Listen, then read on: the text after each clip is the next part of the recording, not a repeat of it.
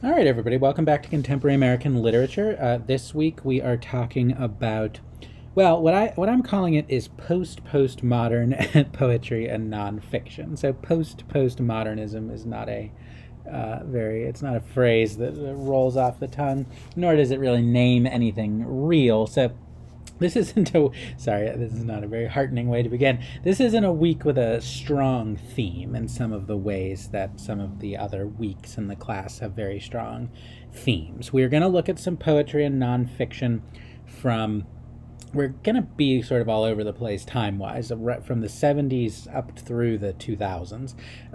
It's kind of a survey of some poetry and influential poetry and nonfiction of the late 20th and early 21st century by some of the major figures in those two genres, particularly nonfiction. The nonfiction genre I'm concerned with this week is memoir, so really poetry and memoir.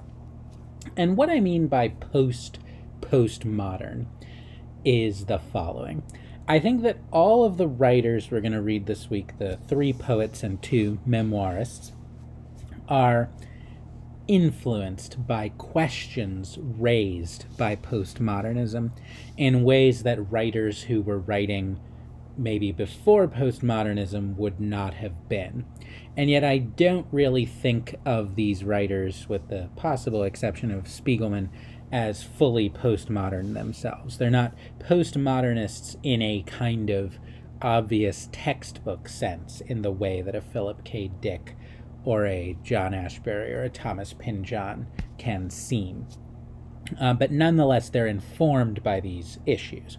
Now, what I'm not saying is what we're going to encounter in the last 2 weeks of the course, which is anti-postmodern writing. We're going to encounter writers next week and the following week, such as David Foster Wallace or Jennifer Egan, who I think are actually writing against postmodernism, rejecting it on grounds aesthetic or ethical or political or all 3. I don't think we're seeing that here. I think we're seeing writers who are actually concerned in a lot of ways with other things, especially the poets, concerned with things that are not necessarily the postmodernists' concerns, and yet they know that they have to take into account what postmodernism had to say about language, about representation, about simulacrum, etc. And I'll go through what I mean by this in each particular case. My illustration on the slide, I thought, since we only have one comic book artist in this course. Of course, there could be many more. The graphic novel becomes an important literary form at the end of the 20th and the beginning of the 21st century. But in our anthology, we're only given one selection from a graphic novel. And I tend to imagine that there will be more such things as this anthology is revised and as graphic novels become a bigger part of literary education. But I thought, since we do have one graphic novelist, I would give another sample of his work. So this is a panel from his graphic memoir, Mouse, which we'll discuss in some detail later this week, in which the author, so if you read the work, so you'll know that he pictures himself and other Jewish people as mice. And there's a scene, not in the selection you were given in the anthology, in which he pictures himself as a man wearing a mouse mask, drawing at his drawing board, his drawing table, on a pile of mouse corpses representing the victims of the Holocaust. And what's going on in this scene of the work is he's expressing his guilt. That is, he kind of using this tragic event that befell his family to profit himself as an artist, and is his representation a kind of masquerade to benefit himself, even as he pretends in his fear to be concerned about this event? Is he not rather exploiting it? And I think that's what I mean when I say that he's not a postmodernist in a strict sense, because he's actually trying to recover and transmit the truth of what happened to his family in this world historically catastrophic event, on the one hand. And yet on the other hand, in doing that, he's forced to ask himself all of these questions that are meta-fictional, or in his case, meta-non-fictional, about the ethics of representation and how can we judge what is an ethical representation. So he's constantly drawn back to that postmodern quality of the meta-analysis of his own text, not because he doesn't think you can reach the truth, but because he does want to reach the truth, and he's so concerned about if that's even humanly possible. And so that is what I mean by a postmodern writer, or a postmodern text. I don't think he's fully postmodern in the way that Grace Paley was when she says in A Conversation with My Father, there's this kind of infinitude of possibility. Everything is radically open or radically uncertain, as we saw in Ursula K. Le Guin's work. He's not that. I think he has a very delimited project of investigating a real event that it would be ethically monstrous to deny was a real event. And yet, even in this exploration, he's forced to bring these questions that postmodernists ask to his work. And I think he's actually the strongest example of this of all the writers we're reading, though Kingston does something similar in words without pictures. But I think that goes for so many of the writers of this period who are not postmodernists, but are forced to ask postmodern questions. So we're going to read 5 authors this week. 3 poets, 2 memoir writers, and I think I'm just going to do 5 relatively short lectures instead of doing longer ones. So this is a preamble to a lecture on Li Young Lee, who we're going to get to in a moment, and then there will be 4 subsequent brief lectures on Frank Bedart, Louise Glick, Maxine Hong Kingston, and Art Spiegelman. So with that preamble given, let's get into the work of Li Young Lee. So Li Young Lee is the first of the 3 poets we're going to consider. I think they're 3 poets that resemble each other in a lot of ways, resemble one another in a lot of ways, and they were all sort of prominent around the same time, not quite members of the same generation, but all prominent in late 20th and early 21st century poetry, and I think have some shared concerns and some shared styles. So Li Young Lee has a very interesting background. He was born in 1957 in Jakarta, Indonesia, to Chinese parents who were from very prominent and well-connected families. So his great-grandfather, excuse me, was the first president of the Republic of China, and his father had been a personal physician to Chairman Mao, the leader of the Chinese Communist Party and leader of China from 1949 to 1976. But they eventually got exiled, I think, in a lot of the ideological tumult and chaos of Mao's successive revolutions, and so they ended up in Jakarta, where I think his father was instrumental in founding a university there. And then they fled Indonesia because there was a great deal of anti-Chinese prejudice there, as I understand it. And then they went first to Hong Kong, which was independent of China at the time, then to Japan, and then they make their way to the United States in 1964. So his early life is marked by this wandering, excuse me, through various countries and various cultures. They end up in the United States. They end up in a town in western Pennsylvania, so near Pittsburgh, where we saw August Wilson being from.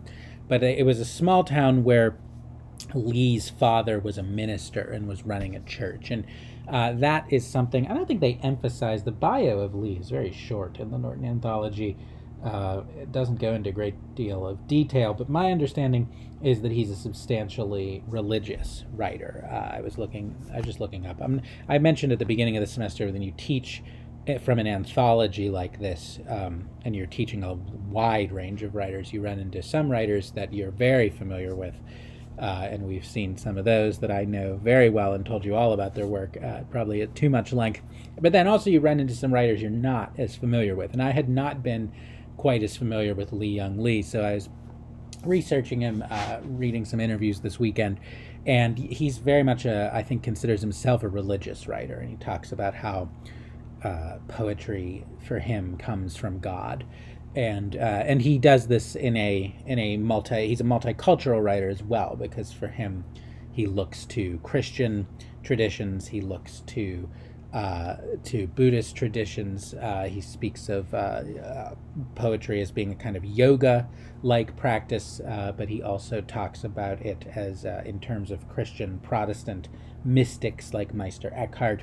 So, but he is substantially a religious poet, and I think that's a clear differentiation, I think, from a lot of the postmodernist writers, because postmodernism is often the most secular, really, of ways of thinking, that human beings are just living in a radically meaningless, uncertain cosmos. So to focus on God, he speaks of some of his poems as love letters to God, I think is not what I would consider necessarily. Well, I shouldn't. There is such a thing as postmodern theology. I know that exists, but generally, in the common view of what postmodernism is, it often feels like the most secular of philosophies. So, just a little background there, and then he attended the University of Pittsburgh, as I did, then the University of Arizona, which I did not attend, and then the State University of New York at Brockport, and has taught at several universities, including Iowa, and is married with 2 children and lives in Chicago. He started publishing his poetry in the 80s. He's published 5 books of poetry and a memoir since then, and has won multiple awards and fellowships. They talk in the biography of him in the Norton, which, as I said, was very short, about a tension in his work between memory and poetry. So memory is often sweet. It draws the poet to the past, even when that sweetness is as dizzying as the juice of a rotten pear into which a hornet spins, or in which a hornet spins. But memory can also be a burden, and its pull is countered in Lee's work by a sensuous apprehension of the present. And they also mention that he writes a lot about his father, obviously just from the little biographical sketch I gave you earlier. You could tell that his father was a very interesting person and a very commanding presence, I assume. So I think we see all of these things in Persimmons. We see it's based on several memories that he kind of intercuts together. We have this portrayal of his father. We have this sensuous apprehension, both of objects in the world, such as persimmons themselves, but also of language, which is where I think a postmodern influence comes in. And this poem is not in any obvious way religious, and yet there is, I think, a sense of the kind of holiness of the world. So the 3 poems I assigned by these 3 poets, Lee, Bedart, and Glick, are all fairly long. And with Bedart and Glick, I think they're too long for me to read them out loud. I do want to read all of Persimmons out loud. I'm going to do that now. I did not put the whole poem on a slide because it's kind of long and I didn't want to crowd the slide. I'm going to read the whole poem to you so you can just listen, and then I want to look at 2 particular passages to point some things out about them. So I just have the book here. I'm going to read it out loud. So, Persimmons. In 6th grade, Mrs. Walker slapped the back of my head and made me stand in the corner for not knowing the difference between persimmon and precision. How to choose persimmons. This is precision. Ripe ones are soft and brown spotted. Sniff the bottoms. The sweet one will be fragrant. How to eat. Put the knife away, lay down the newspaper, peel the skin tenderly, not to tear the meat. Chew the skin, suck it, and swallow. Now eat the meat of the fruit, 'tis so sweet, all of it to the heart. Donna undresses. Her stomach is white. In the yard, dewy and shivering with crickets, we lie naked, face up, face down. I teach her Chinese. Crickets, chew chew. Do, I've forgotten. Naked, I've forgotten. Niwo, you and me. I part her legs, remember to tell her she is beautiful as the moon. Other words that got me into trouble were fight and fright, wren and yarn. Fight was what I did when I was frightened. Fright was what I felt when I was fighting. Wrens are small, plain birds. Yarn is what one knits with. Wrens are soft as yarn. My mother made birds out of yarn. I loved to watch her tie the stuff, a bird, a rabbit, a wee man. Mrs. Walker brought a persimmon to class and cut it up so everyone could taste a Chinese apple. Knowing it wasn't ripe or sweet, I didn't, but I watched the other faces. My mother said every persimmon has a sun inside, something golden, glowing, warm as my face. Once, in a cellar, I found 2 wrapped in newspaper, forgotten and not yet ripe. I took them and set both on my bedroom windowsill, where each morning a cardinal sang, "The sun, the sun." Finally understanding he was going blind, my father sat up all one night, waiting for a song, a ghost. I gave him the persimmons, swelled, heavy as sadness, and sweet as love. This year, in the muddy lighting of my parents' cellar, I rummage, looking for something I lost.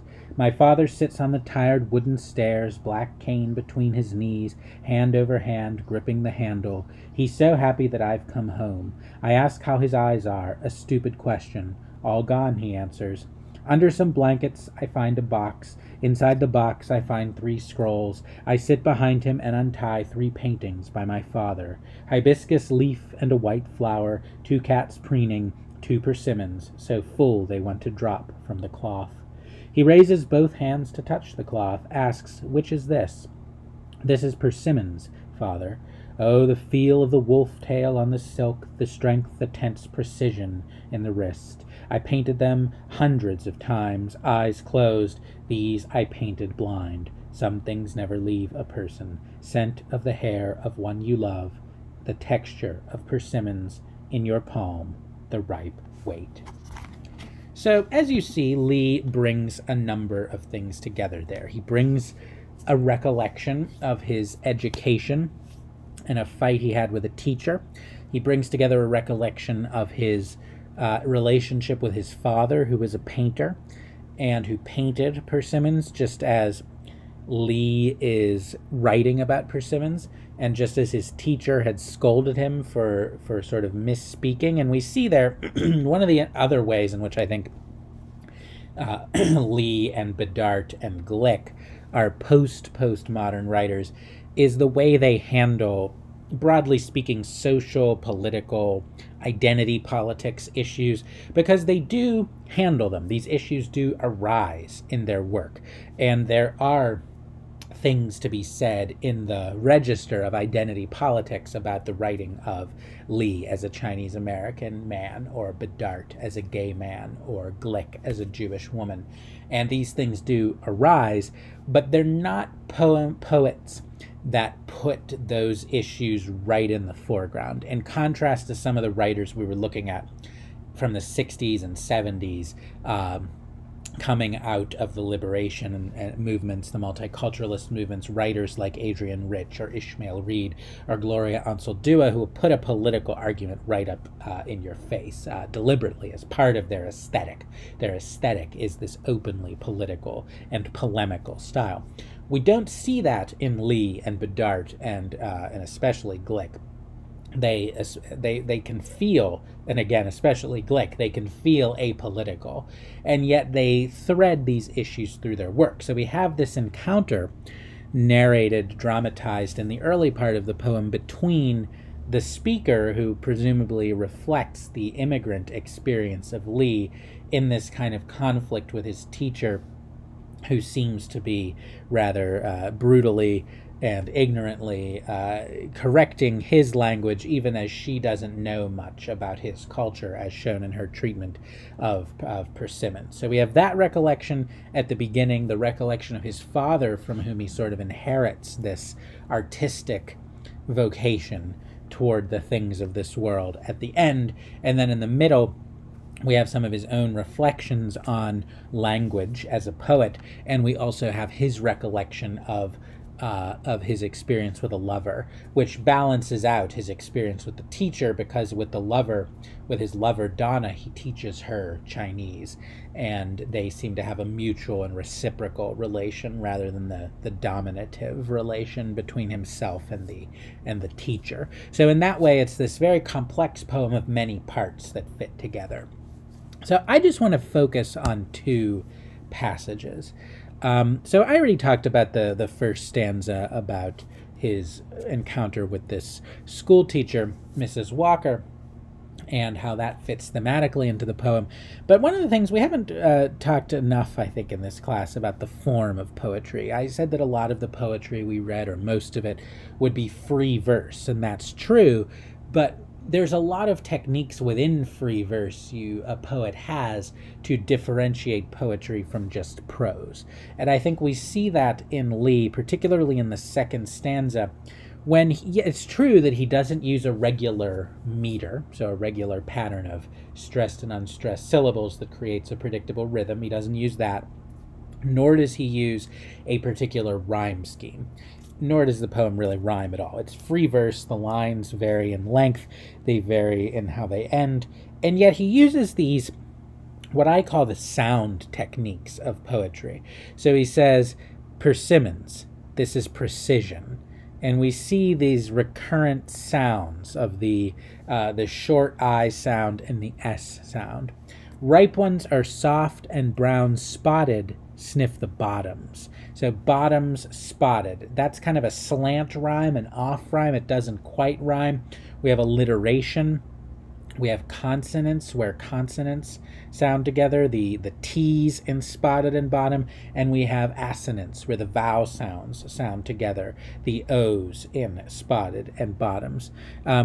Put the knife away, lay down newspaper, eat the meat of the fruit. So we have these internal rhymes. So, and you can trace these sound techniques throughout the poem.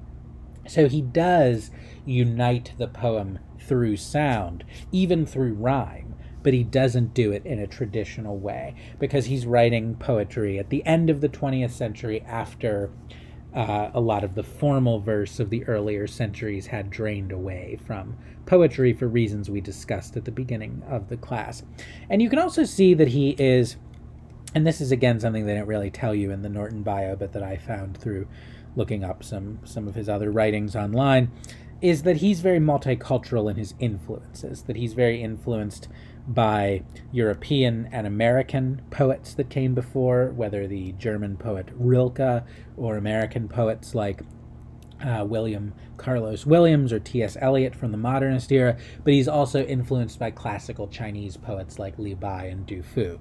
And so he's bringing into his poetry this multicultural range of influences that you can see in his work. And then the final point I want to make about the passage on the right of the slide is this is where I think you really see a postmodern influence in a writer who is not otherwise obviously postmodern.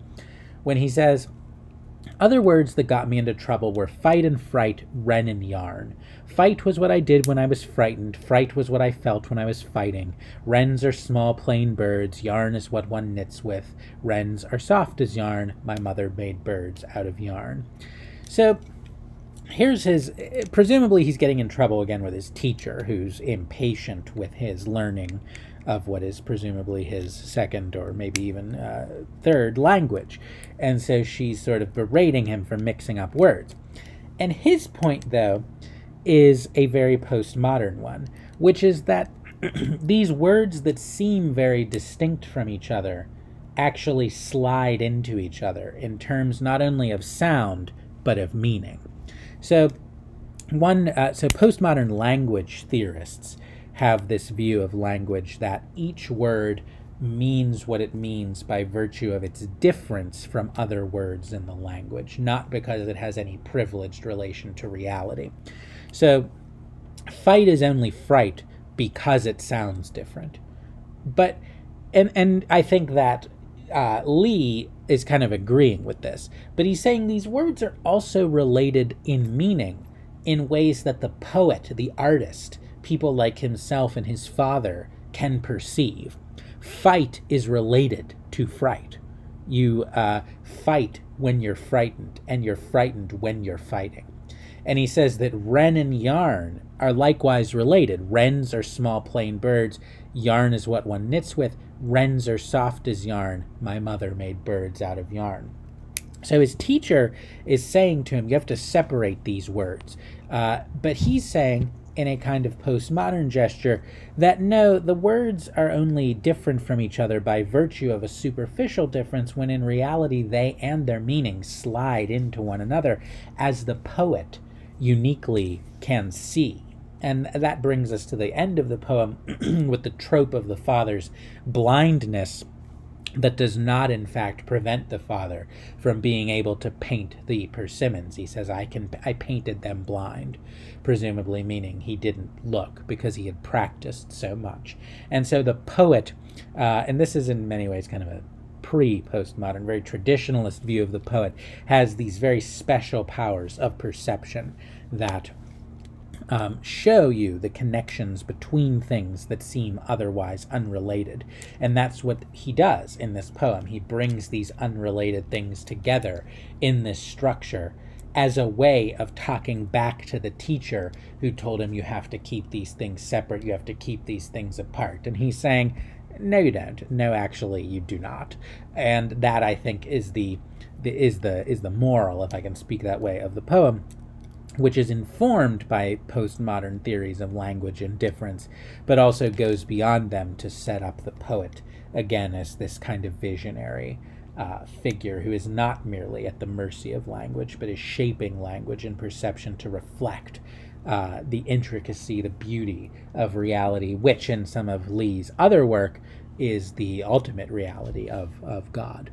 So that's Lee Young Lee, and that'll be the end of this lecture. Thanks very much and have a great day.